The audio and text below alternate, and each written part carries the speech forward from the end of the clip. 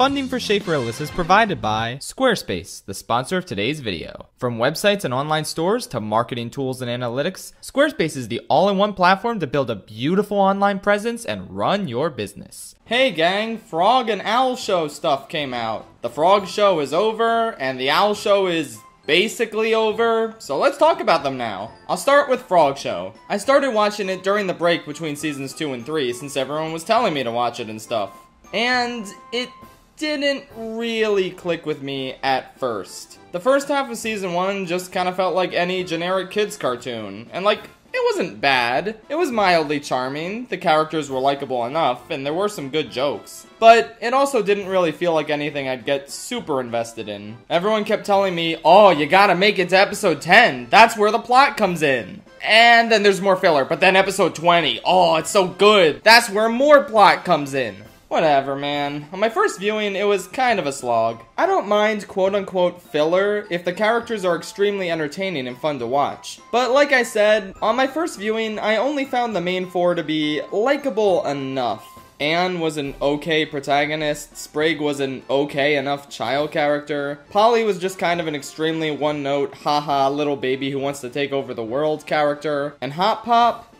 Okay, Hot Pop was actually pretty much perfect from the start. I don't feel safe. But overall, I wasn't as in love with this main cast as I was with, say, the main cast of Gravity Falls or The Owl House. Another problem I had compared to those shows is that while those shows promoted degeneracy by having less than moral role model characters like Grunkle Stan and Ida, Amphibia felt like a complete 180. Season 1 is extremely obsessed with teaching Anne and Sprague moral lessons, and it makes the season feel kinda samey and generic. Not to mention a lot more geared towards kids than those other Disney Channel shows I like. It's fine, it's good to teach kids moral lessons, but like, what am I, as a 24-year-old man, getting out of this children's show? I know that sounds like a really dumb and nonsensical question to be asking, but when Gravity Falls and Owl House targeted the same demographic and still managed to be entertaining and clever for people my age, yeah, I don't know, the Frog Show just wasn't cutting it for me in season 1. That's not to say I hated it, it was mildly amusing and likable, and there were some standout episodes. I really liked Snow Day, Cracking Mrs. Croker, Children of the Spore, and Bizarre Bazaar, the latter of which was a great indication of the tone and quality of season 2. I will also always be grateful to this show for Suspicion Island, because,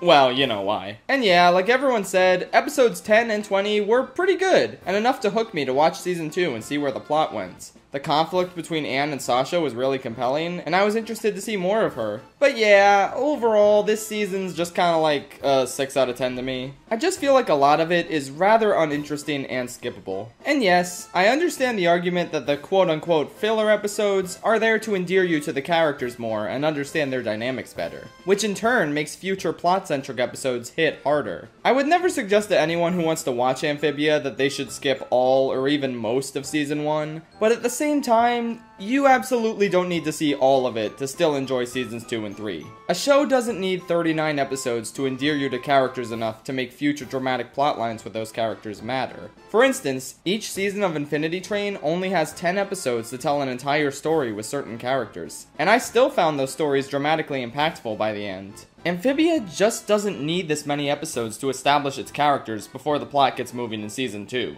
And as a matter of fact, when I showed Amphibia to my friends, I actively skipped a good number of season 1 episodes, and they missed nothing. They still understood everything going on in the next 2 seasons, and they were just as emotionally impacted by the dramatic moments as I, a person who saw the entire series, was. So, if you're curious, Patrick and I put together a list of Amphibia episodes you can probably skip. However, if you'd rather see everything the show has to offer, go right ahead and watch all of season 1. I don't really know how popular of an opinion not caring too much about season 1 is. I had another friend who watched all of season 1 and they kind of felt the same way as I did about it, but I know other people who wholeheartedly love season 1. Ultimately, it's up to you how you want to get through it. The bottom line is, even if you're not too engaged by it, it's absolutely worth getting to season 2 for. Season 2 is a huge step up in my opinion, and pretty much the best season of the whole show. The jokes and overall writing are a lot better, we go to awesome new places in the world like Newtopia and the temples, the plot is actually in motion most of the time, the filler episodes are more entertaining and worth checking out, and we meet some of the show's best characters here.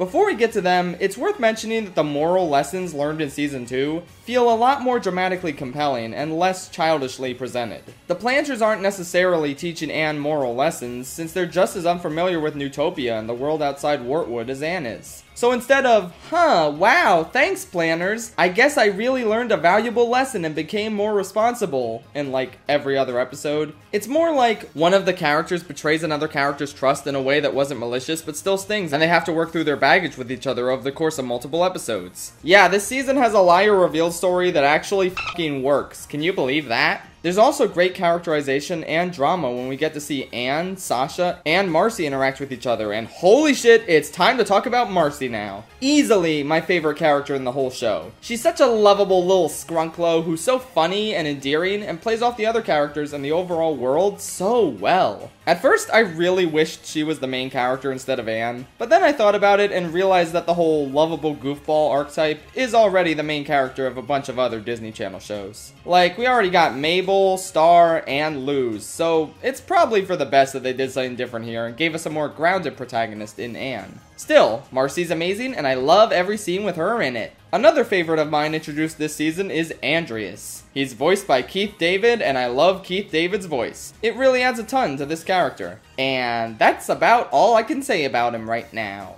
Anyway, I could talk about my favorite episodes this season, but we'd be here all day. Still, I'm just gonna rattle them off real quick. A Caravan Named Desire. Susan Egan shows up and we get to see more of Hop Pop's passion for acting. It's very wholesome. Toad Catcher. Seeing Sasha and Grime connect more as they do battle with Yunin, Scourge of the something, I forgot the whole thing, is awesome. Yunin really needed to be in this season more, for real. Wax Museum with the Gravity Falls reference. Come on! I really like the idea that in an alternate universe without Dipper and Mabel's influence, Grunkle Stan is just a full-on villain. Such an awesome episode. The planners check in. I really love getting into shenanigans at hotels, and Sprig does just that while interacting with Newt Mabel, so that's fun. Sprig gets schooled, just because of the mileage my friends and I got out of this one line. Dream! Dream! Forget the dang dream! Feel free to play that clip whenever someone's talking about Dream Minecraft. Little Frogtown was great because Hop Pop killed a man. Hoppy Mall was great because the ending was really wholesome, and also because of the Smash Bros reference. Oh yeah, this show has so many gaming references, it's so cool to spot them all. There's an Earthbound reference, a Fire Emblem reference, the ancient amphibian technology looks like Breath of the Wild, there's a razor sword from Majora's Mask in the background of one shot.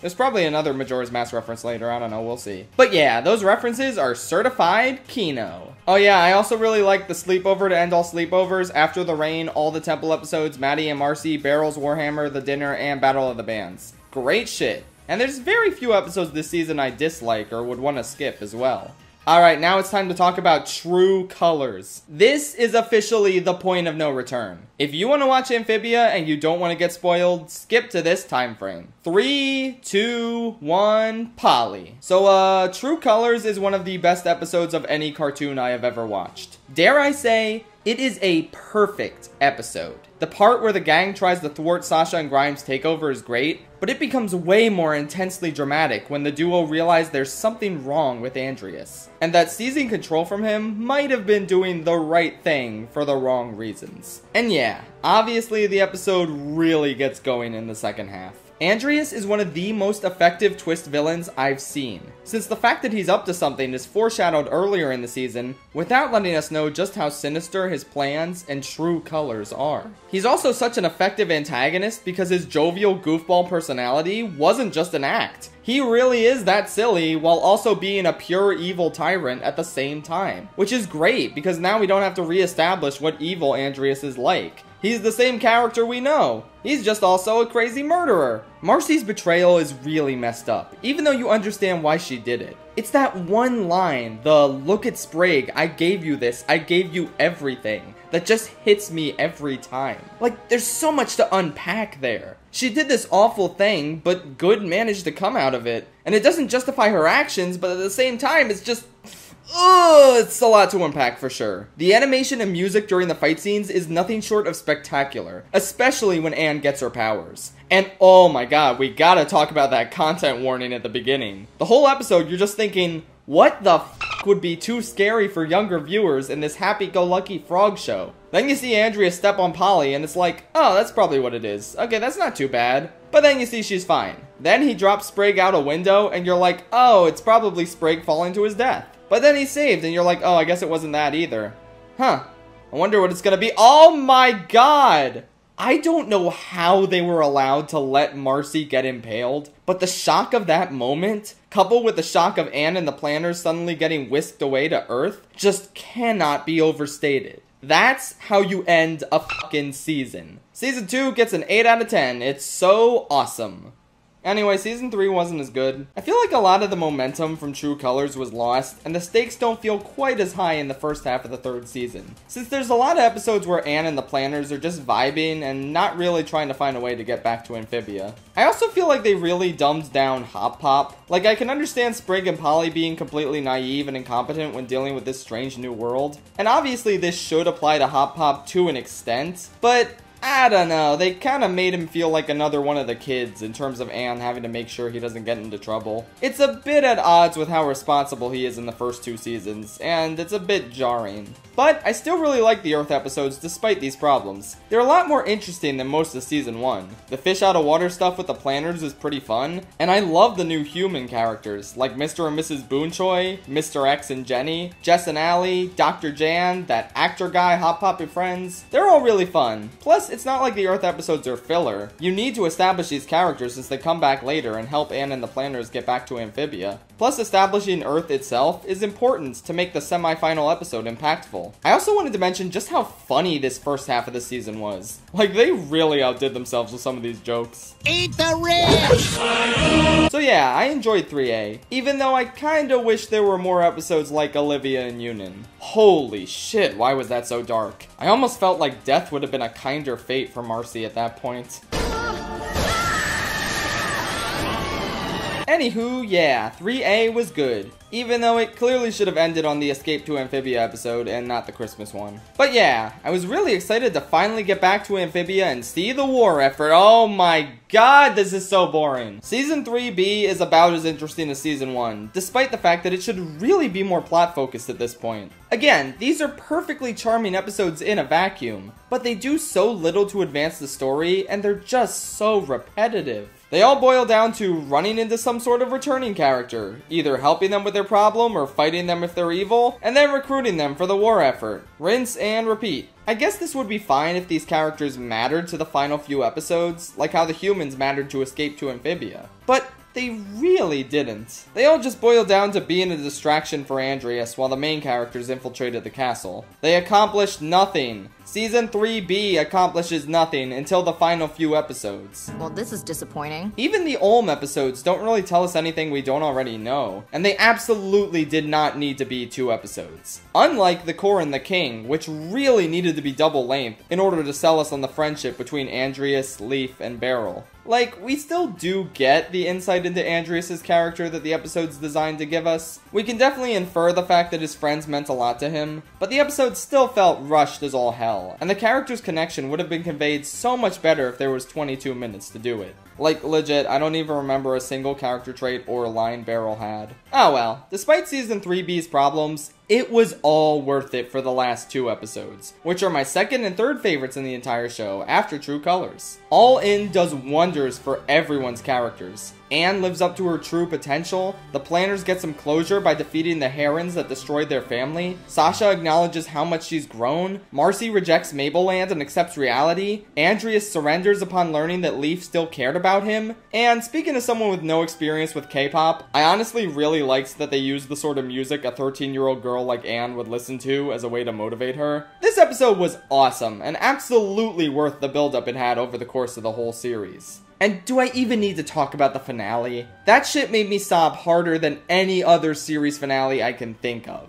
It's just so beautiful and perfectly bittersweet, portraying the themes of change and moving on so wonderfully. It's a small detail, but I really love the fact that Anne and Sasha fell into different friend groups in high school, since that's pretty realistic. Sometimes you just don't spend time with people anymore when you grow up since you're going in different directions. But that doesn't mean your connection isn't still strong. That, plus the fact that the 2 worlds remain separate, is such a beautiful encapsulation of the show's themes. Sprague and Anne will always have each other, even if they're worlds apart.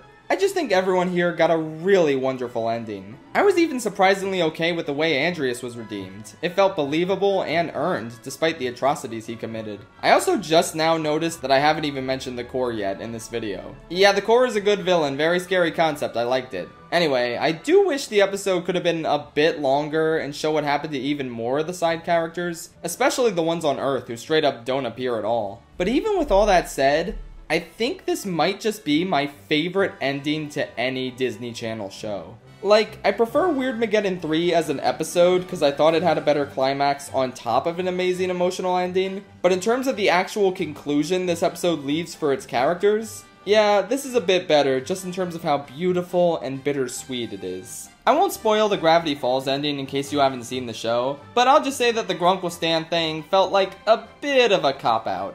And if that felt like a bit of a cop-out, then don't even get me started on the way Star vs. the Forces of Evil ended. Holy f***. Amphibia does what Star didn't have the balls to do and ends in the way it should.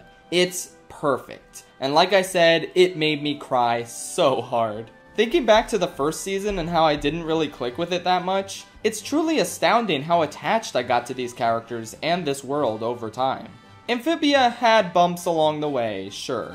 There's a lot of filler that doesn't really entertain too much. Season 3B is weirdly weak until the final 2 episodes. Polly never really became that interesting to me over the course of the series. And man, I wish there was more of Marcy. I missed her so much in Season 3, you guys have no idea. But at the end of the day, I really appreciate and care about this show, warts and all. Anne's journey to become a more selfless and responsible person was beautiful. Sprague and Hop Pop were delightful companions with a fair share of compelling emotional baggage. The redemptions of so many antagonists like Sasha, Grime, and Andreas were handled incredibly well. And I love that lovable Scrunko Marcy so much. I'm really gonna miss these characters and this world. Hell, I already do, and it hasn't even been a month since it ended yet. I wouldn't rank it above Gravity Falls, Phineas and Ferb, or Owl House as it currently stands, but it's an absolutely worthwhile watch with a ton of hilarious jokes and incredible moments. I'll give Season 3 a 7 out of 10, and if we average the scores of all 3 seasons, that also brings the score for the whole series to a 7. But that just seems a little too low. When a serialized story has an ending this amazing, it honestly elevates the entire experience, in the same way a terrible ending makes it so you never want to watch the show again.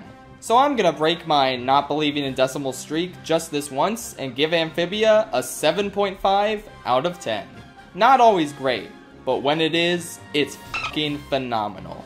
Definitely worth a watch, if you don't mind the slow burn at the start.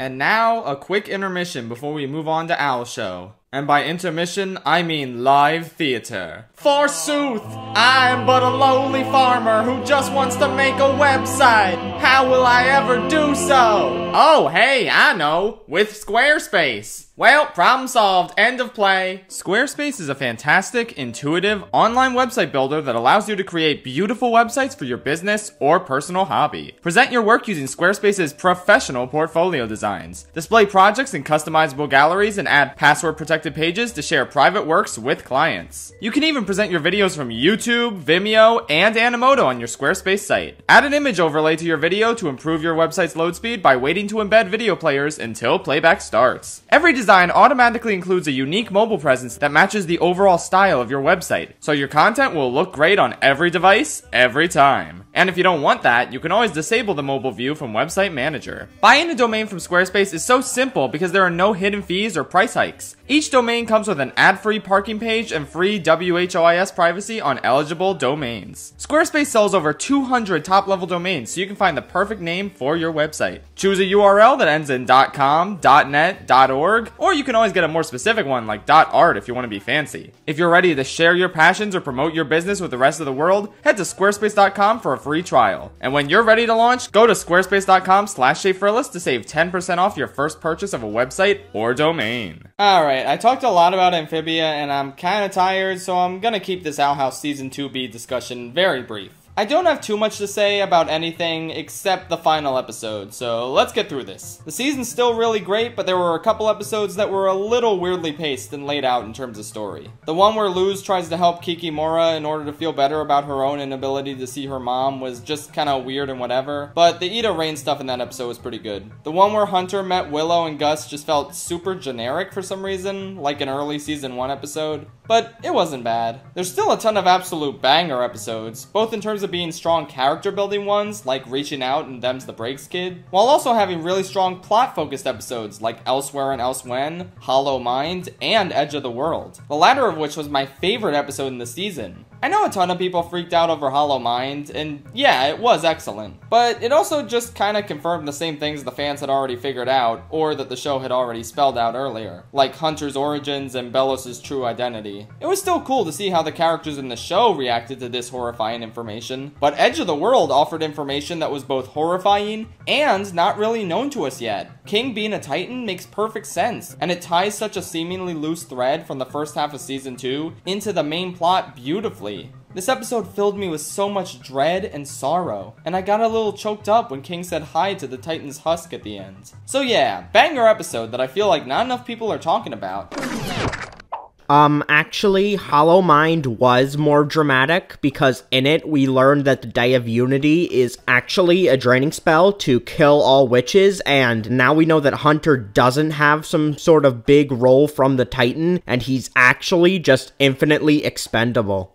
Okay, that's fair. Anyway, Patrick, you got any other opinions to share? Well, in my opinion, Belos, or should I call him Darth Widowbane, is actually a great antagonist now. Philip is one of those psychopathic villains who thinks they're the good guy. He's an old-timey British from the 1600s, so of course he would think that witches don't deserve rights, and kill them all without any sense of remorse. It's all for the good of humanity in his eyes. But is he willing to kill a fellow human to save humanity? Of course I am! Not only did Philip kill his own brother in cold blood for falling in love with a witch, he has cloned and killed his brother for what seems to be thousands of times. It's like that joke Alex made about killing Marty and then cloning him and killing all his clones, but played entirely straight. Hunter is a mass-produced entity who has been murdered by their own father figure countless times. Safe to say, Philip is like Diet Frollo, and Diet Frollo is still a really good villain. It makes perfect sense that in a show about Luz befriending witches and demons, the true evil was the human we met along the way. Philip is the worst of humanity, so he doesn't play fair or have any honor when it comes to, say, I don't know, holding his end of bargains. I don't actually mind that this literal slime ball operates like that anymore. It fits with his sleazy personality, and besides, him breaking deals is what ultimately bites him in the ass. It's like they heard that Patrick had a problem with villains who don't hold up their end of the bargain, and specifically catered that Belos scene in the finale to him. But before we get to that, here's a few more stray thoughts I want to toss in. I completely agree about Belos, and I believe Season 2B made him an antagonist worthy of this show. Not quite as good as Andreas, but hey, what are you gonna do? Everyone teaming up to fight Amity's mom was great, but I just wish this wasn't the second episode she appeared in. She could have used a bit more build-up. I know it's never gonna happen, but I would love for a spin-off featuring Ida and Rain's school days. They're just so charming, especially young Ida. I also want to mention how underrated of a character Principal Bump is. Like, every time I see him, I'm like, hey, that guy's funny and likable. Why does no one ever talk about him? I don't get the Hunter-Willow ship at all, but I'm not actively against it either. If it happens, whatever. If it doesn't happen, whatever. Season 2B needed more epic Hootie moments, but it was still really great. Every episode still feels important, and while some were a bit weaker than others and some elements lacked build-up, the season still remains excellent, and the build-up to the Day of Unity was so perfectly filled with dread. I also have some stray thoughts, like, when Elsewhere and Elsewhen brought up time travel as a possibility, I thought it would have been too complicated and messy, especially with them introducing time travel this late in the show. However, I was pleasantly surprised that the time travel was a perfectly closed-off time loop. And it provided a clever explanation as to why the Emperor has been letting the Owl Gang get away with shit. He needed Luz to be free so she could go back in time and enable him to meet the Collector. Speaking of the Collector, it's a good thing Luz learned about them right before her and King went to the Titan Trapper Island. So in retrospect, it was a really good thing that Hootie ate that letter. Everyone apologized to Hootie. He did literally everything right in his starring episode. Such is fitting for this perfect being. Also Steve. I like Steve. Okay, so yeah, great season. I don't like the way it ended. That's not to say I don't like the finale episode itself. A lot of it was well executed for what it was trying to do. I just don't like what it was trying to do. The first half is great, with Luz's battle against Belos, who then morphs into Calamity Belos, being incredible. Gus seeing all of Belos' memories is really fucking raw, as was all the shit Hunter had to deal with, good lord. It's all great stuff. And then the Collector gets freed and they one-shot Belos and that's it, problem solved. So, let's talk about the Collector. As a concept, I like the idea of this ultra-powerful godlike child, but I really don't like the idea of them usurping Belos as the main antagonist. Now, we don't know if that's going to be the case. I mean, Belos probably isn't dead since they showed part of his goop getting on Hunter. But the thing is, Season 2 was largely dedicated to setting up Belos as an intimidating and interesting antagonist. It did so much legwork to make him a worthy foe, but one thing it didn't have time for was the Collector. We barely got any information on this little skrunklo. We know they started this whole Titan killing cult, but we don't know why they hate Titans. Whether it's because of something rooted in their past, or just because they love chaos and spreading it everywhere. Honestly, because of how vague the Collector's goals are, I struggle to find myself intimidated by them as an antagonist, in spite of their godlike powers. Like, the current threat is that they're reshaping the world to play the Owl House game, but what does that entail? We don't get a glimpse of how threatening that would be. As is, it feels like King could talk them out of whatever they're doing by just explaining that the rules of the Owl House game don't require terraforming the land, because they're a stupid child who would probably believe him. Now, I feel like my thoughts on this could change if we see that what the Collector's doing is super horrific in Season 3. Then I'll be like, okay, yeah, shit's fucked. But as is, they stop the draining spell pretty easily, and whatever the Collector's doing doesn't feel as drastic or dangerous despite their godlike powers, since they don't seem to be evil. At least, they're not nearly as evil as Belos. And I really hate to do this, but considering how similar the plot structures of these episodes are, let's compare this to True Colors for a second. Amphibia Spoilers again, skip to this time frame if you haven't seen Amphibia and shit. In both of these episodes, we have initial antagonists that are defeated in order to make room for a new threat. Sasha and Grime are taken down so Andreas can be revealed as the true antagonist, and Belos is one-shotted so the Collector can take over as the biggest threat. The main difference is that True Colors dedicates over half the episode to evil Andreas, while also escalating and clearly defining the stakes. He will literally conquer all worlds if he's not defeated.